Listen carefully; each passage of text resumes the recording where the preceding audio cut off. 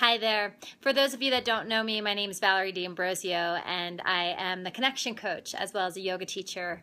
I lead retreats to India every year, and we're about to offer our 11th one in November 2015. And I want you to know that this is, out of all the retreats that I've done in my life, this is one of the most spectacular retreats, and hence the reason why I continue to do it over and over again. It's because India, especially where we go, Rishikesh, is so magical.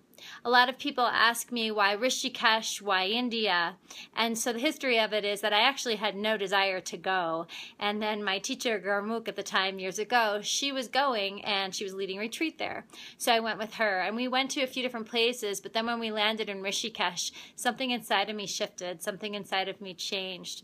So this area is at the Ganga River, the base of the Himalayas, and it is actually famous from the Beatles, who went to study with Maharishi.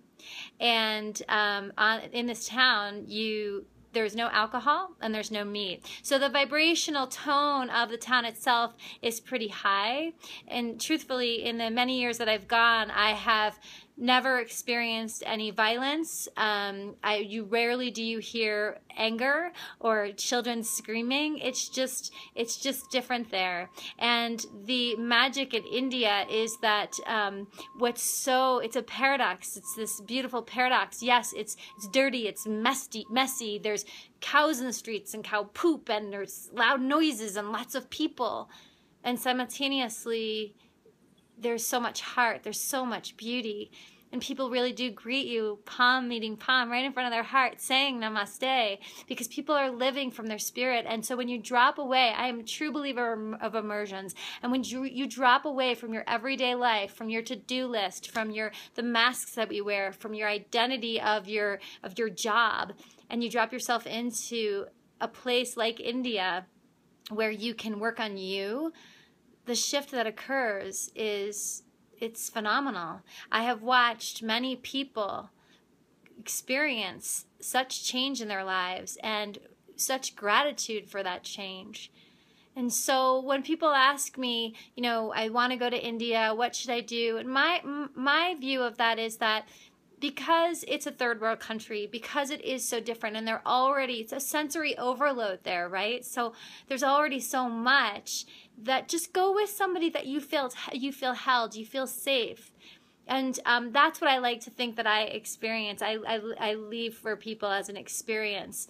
So how I do that is that years ago when I befriended a family, the Agarwal family, and they took me in, and I am one of their family members now, and they opened up a hotel, so that's where we stay. And so the food is wonderful, the accommodations are wonderful, the service is fantastic.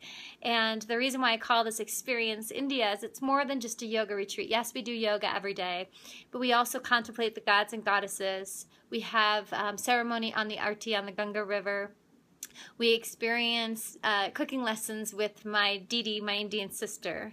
We do 2 different pilgrimages to different temples, and we also have children from the school that my family created. They come and visit us. So, and there's many more things, and it is just so wonderful. So if you're considering, if you've been thinking about it, reach out, shoot me an email, valerie@valeriedambrosio.com. Ask me any questions. I would love to support you in this.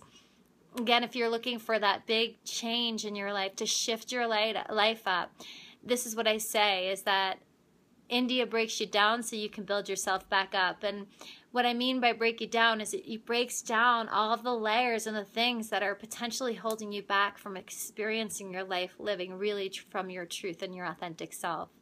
So I look forward to hearing from you. I hope you can join November 9th to 19th, 2015, and I look forward to it.